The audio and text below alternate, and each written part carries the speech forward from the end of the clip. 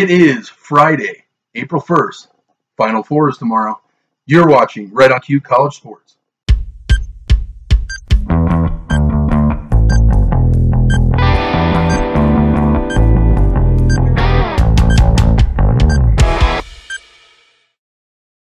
Welcome back. Thanks for checking in with us again. Hope you're enjoying the content. Remember to like, subscribe. You're watching Right on Cue College Sports. I'm your host, Tyson Quiller. Always welcome your feedback. We've got the email rightonqcs@gmail.com. Please feel free to share this content with anyone you think might find it interesting. We are now going into the Final Four starting tomorrow. But before we get into the tournament action, the big news that dropped last week, Memphis men's basketball was slapped with allegations of at least 6 NCAA violations. Head coach Penny Hardaway was the only specific individual named in these allegations. Now, there are 4 levels of NCAA violations, with level 1 being the most severe. Each of these allegations against Memphis basketball are a level 1 or a level 2. Now, you might remember LSU's Will Wade got fired just a few weeks ago for 5 level 1 violations. You might also remember Arizona's Sean Miller was fired last season. He had a total of 9 level 1 violations. It's kind of unclear as to what the nature of these violations are at Memphis. They are described as severe breach of conduct and, quote, a lack of institutional control, head coach responsibility, and failure to monitor. So we will have to see how that all plays out. I think not a good sign if you are a Memphis basketball fan. Penny Hardaway might have gotten caught with his hand in the cookie jar. I don't know if it's specifically financial, providing finances to student athletes, because you do have NIL now at this point. So I'm kind of, like I said, it's kind of unclear as to what the nature of the violations are. Speaking, though, of a man I just named, obviously, Xavier could not care less about NCAA violations, as they have hired Sean Miller, the former Arizona head coach. Like I mentioned, I mean, he was under FBI investigation, NCAA investigation just a year ago. Xavier says, in you come. We'll see what happens there. Apparently, they only needed 1 year to marinate on that. Now, one thing I want to say too, serious question. At what point do we start talking about Mark Few, the Gonzaga head coach, in the same way that we talk about John Calipari? About how they always have tremendous talent, they're always overrated, and then they underperform in the tournament. I mean, at least John Calipari has a national championship. Mark Few, I mean, a #1 overall seed 2 tournaments in a row, and you didn't win either of those years. Now, with that being said, though, the team that knocked off Gonzaga was Arkansas. And I told you last episode, head coach Eric Musselman, he might be one of those guys that is coming up the next generation to replace Mike Krzyzewski, Jim Boeheim, some of these old guard of college basketball, to carry the mantle. And what a fantastic job he has done. Back-to-back Elite 8 appearances for his team. I think he, obviously the university recognized it. He got rewarded with a very healthy contract extension from Arkansas. The other really impressive win on Thursday was, in my opinion, Kelvin Sampson's Houston Cougars. They played exceptional defense, holding Arizona, that was averaging 90 points per game, to just 60. They did go on to lose, however, to Villanova in the Elite 8 in a game where they shot just 5% from the three-point line. But that was an aberration. I've got to tell you, I need to restate. Houston is here to stay until further notice. They are the beasts of the South.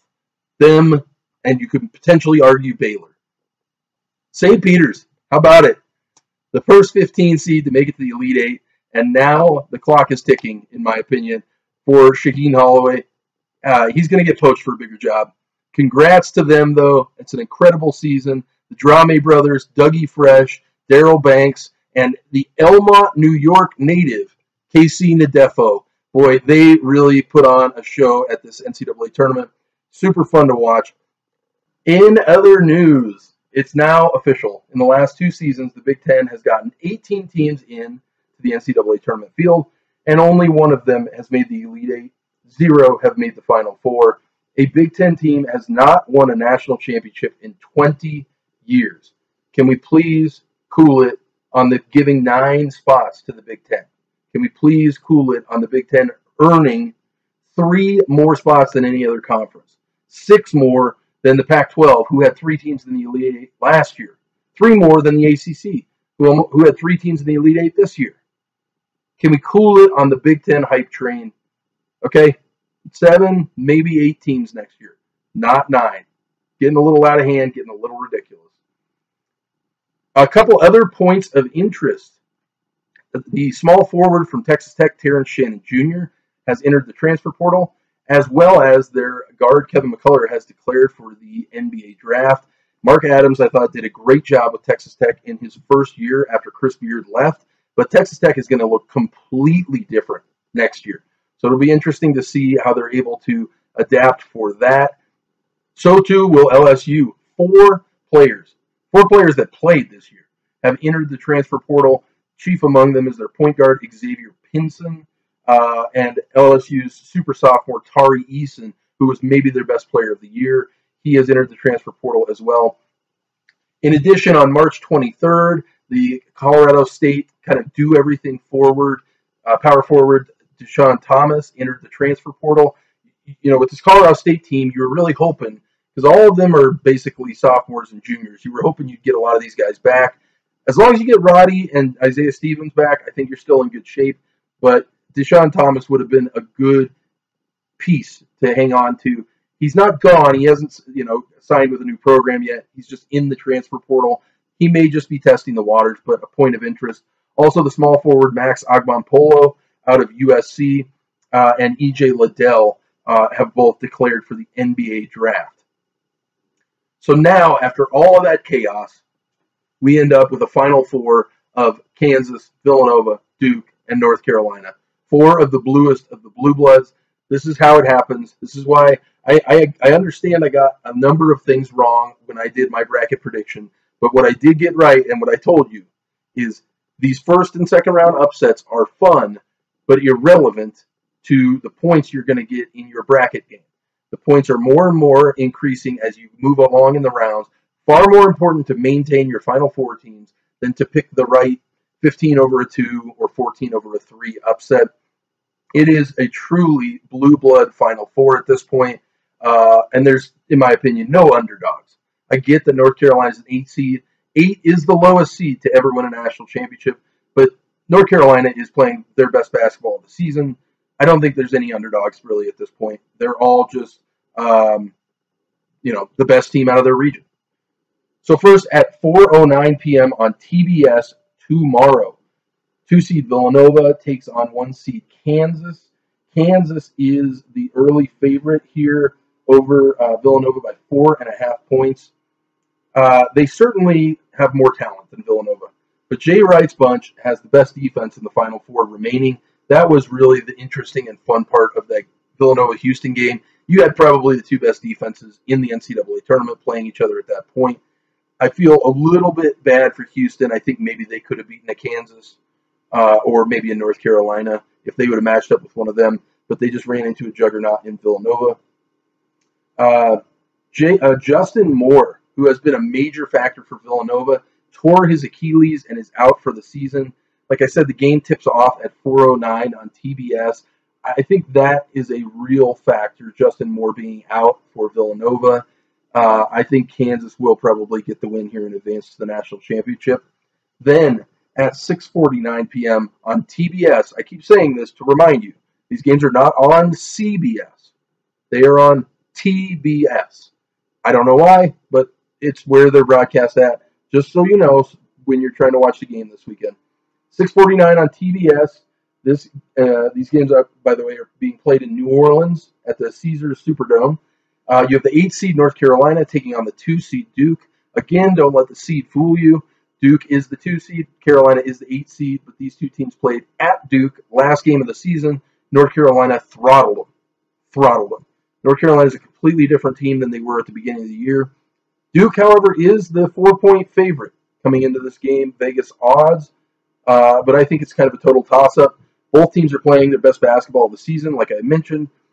Don't sleep on the heels Hubert Davis, I think, is coach of the tournament so far. If Carolina wins, like I said, it would tie the lowest seed to ever win the NCAA tournament.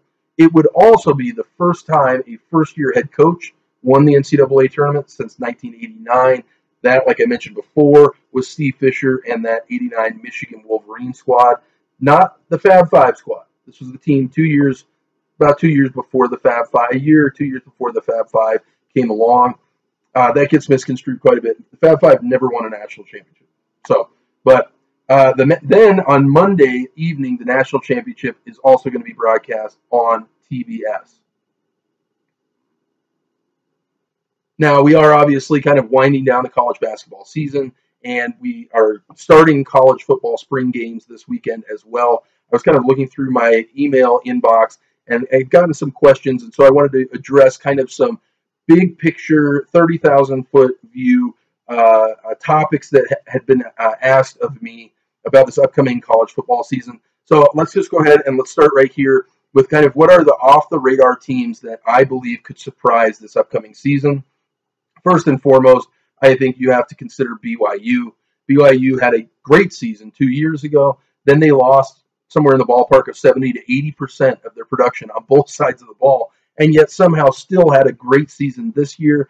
They are one of the teams that I think could make a run at a top 10 finish. Jaron Hall returns at quarterback and is a real dangerous dual threat. He does have to limit the turnovers, though. He has a little bit of a penchant of getting reckless with the ball. But you also return Tyler Algier, the third leading rusher in the country last year. He's back behind a very experienced O-line. Their schedule breaks down like I have on the screen here. Don't overlook South Florida. I think this will be a bounce-back year for them. But back-to-back games against Power 5 teams that both of them played in their conference championship game last year. I think if they win those two games, they start 3-0, they're going to be up in the 15 range.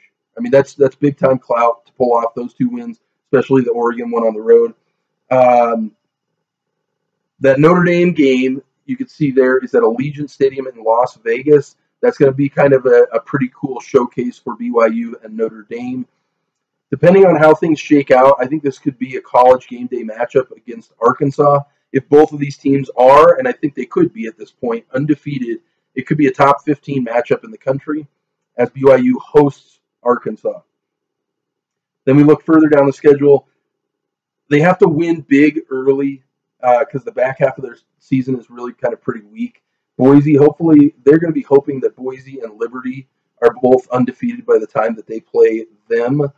I think you're going to probably see BYU get up in the rankings and then kind of slide as the season goes on. Even though they keep winning, they're not winning against really great teams. BYU does return 97% of its defensive production and 80% of its production on offense. If you are a BYU fan, this should be a very, very good season upcoming for you. The next team I would say off the radar that can make a top 10 run is the aforementioned Arkansas. Their quarterback, KJ Jefferson, just announced he is back off of a breakout season in 2021. As we look at their schedule here, Cincinnati, I think, is going to start the season off ranked, but they lost a ton on both sides of the ball. It's good for Arkansas they're playing them out of the gate, because if they played them week 5 or 6, they probably wouldn't be ranked.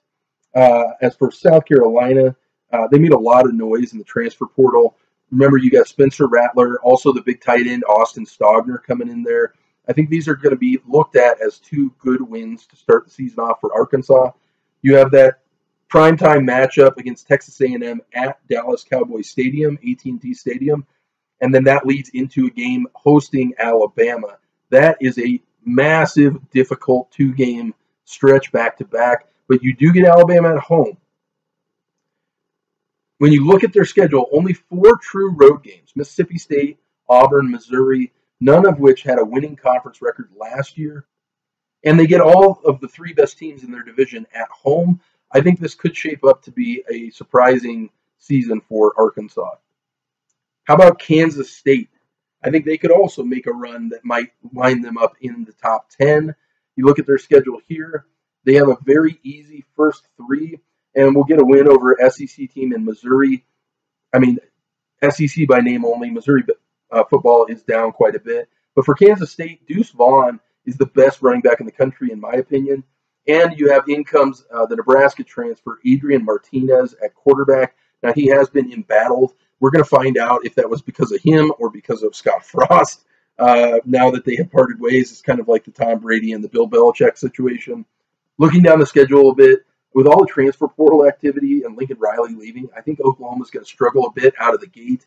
Iowa State is not the Iowa State of recent success. Brock Purdy, Breece Hall, and their big-time tight end Charlie Kohler are all gone. Oklahoma State and Texas you have at home before catching the reigning champs in Baylor on the road. I think there's good patches in here that Kansas State can really get on a roll, and they could probably be playing for a Big 12 championship game next year. And my final team that I think could really surprise would be Fresno State, potentially make a run to the top 10.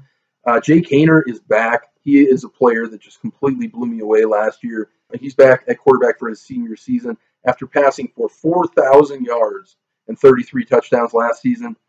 This team just flat has weapons all over the field, returning 3 receivers who had more than 600 yards receiving last year.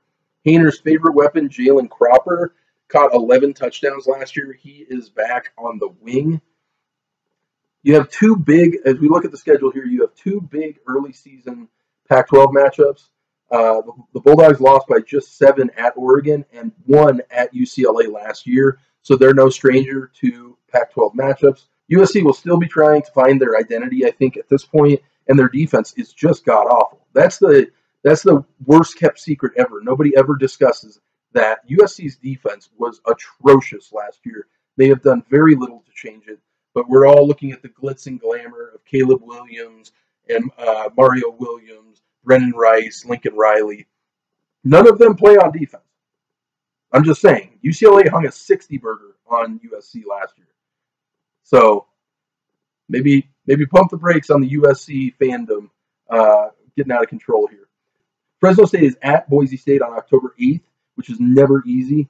They got crushed by Boise at home last year, so motivation won't be a concern. They should probably be wanting some revenge there.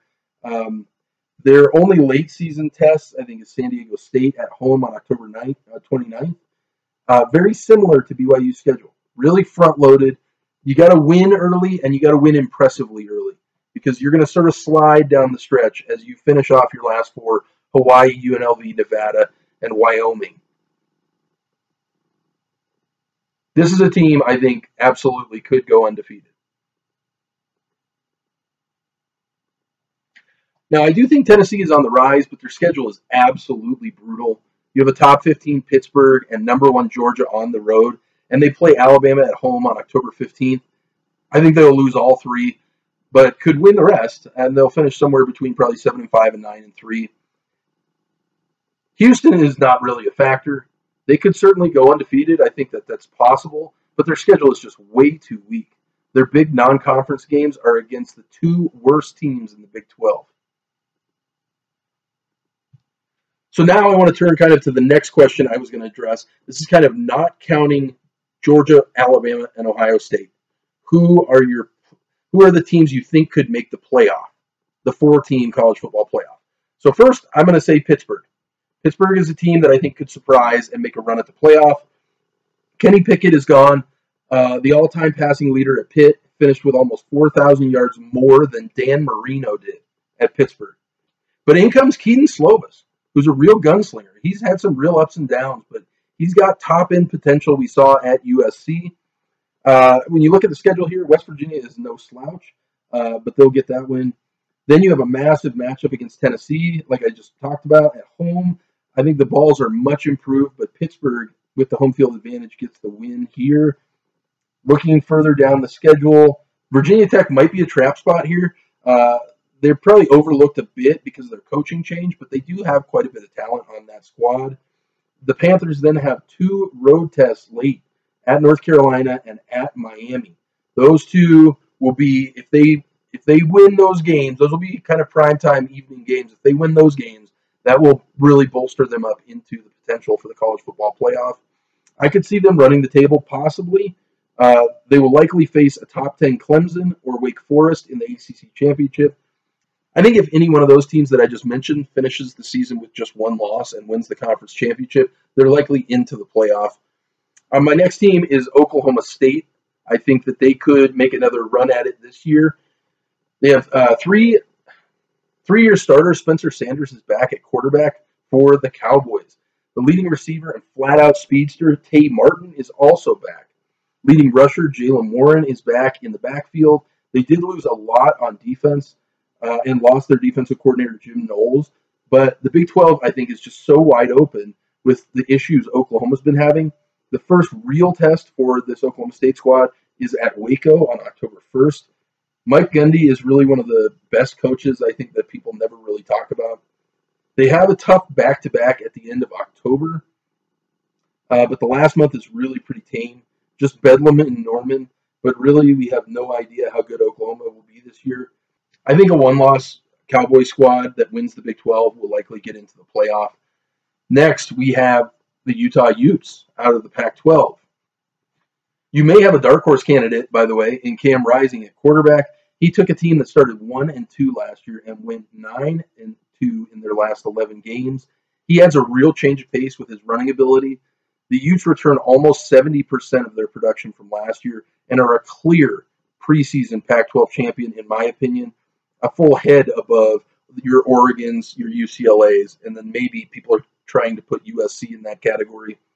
They have a strong non-conference schedule that will kind of garner respect nationally, playing at Florida. You also have San Diego State at home. San Diego State has been perennially a bottom-end top 25 team. At UCLA on October 8th and at Oregon on November 19th are the true tests. These are basically the same teams now, with Oregon adding Bo Nix at quarterback. You have high-flying offense, suspect defense, and a very talented QB, but who will make a stupid error at the end of the game to cost them a loss.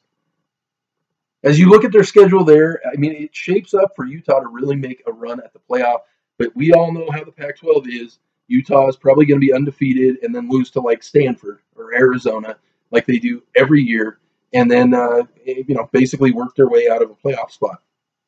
The next question I wanted to address here before I let you go is, what are the teams that I view as being kind of a market drop-off from last year? The first one, and people are going to hate me for this, but is Notre Dame.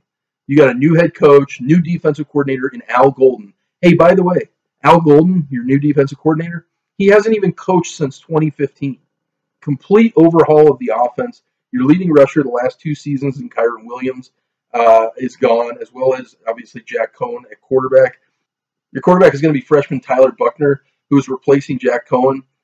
He played a little bit last year. They do return the entire offensive line, though, and so that's obviously a positive. On the defensive side, they brought in Brandon Joseph from Northwestern to replace their All-American safety, Kyle Hamilton. But you lose Myron Tagovailoa Amosa and Kurt Hinish, who are big losses on that side of the ball, too. I'd say don't be surprised if Notre Dame loses big in their opener. You see that opening game at Ohio State. Do not be surprised if Ohio State wins that by 3 or maybe even 4 touchdowns. I think they're going to cruise in the next 2, but then they face a lot of bounce-back teams on their schedule this year. North Carolina, BYU, Stanford, Boston College, and USC, I think are all going to be better this year than they were last year. You have that fun game there at Baltimore Ravens Stadium against Navy. That's after you play against Clemson on November 5th. And only 5 true home games, and one of them is Clemson. Yikes. I could even maybe see a motivated USC squad pulling off a win at South Bend at the end of the year. 1 year after just barely missing the playoff, this Notre Dame squad could seriously go 7-5. So our next team that I see dropping off from what they did last year is Michigan State. Mel Tucker was super active again in the transfer portal. Now, quarterback Peyton Thorne returns, and he will likely have his starting left tackle, Jarrett Horst, back, but he's the only returning O-lineman. Yikes, that's trouble. Kenneth Walker went pro, so you bring in Jarek Broussard from Colorado. Jarek Broussard had a god-awful season last year. He's dealt with some injuries. I'm not entirely sure that that's the weapon they think they're going to get. In addition, you only get 60% of the offensive production back. As we look at the schedule here, the game against Washington is going to be no cakewalk. Do not overlook the Huskies week 3, as they have a much improved defense. You then have a 4-game stretch I could see them easily losing 3 of: Minnesota, at Maryland, Ohio State, and Wisconsin. You're then at Michigan and finish the season at Penn State, who will be better than they were last year. I think Ohio State is every bit as strong as any team Ryan Day has coached. I think last year was an aberration, not the reality for Mel Tucker's squad. You can't hit the lottery twice in a row in the transfer portal. Too much turnover. I think you could legitimately see this Sparty squad go 7-5 as well. I will be coming out in the next few weeks probably with my post-spring game power rankings for all 130 FBS football teams. We'll then use those power rankings to apply to the actual scheduled games, see if we can produce team win totals, and then maybe later on in the summer compare those with Vegas's odds for team win totals, see if we can't identify some value, maybe a spot we can drop some money, and see if we can't get a big winning coming our way.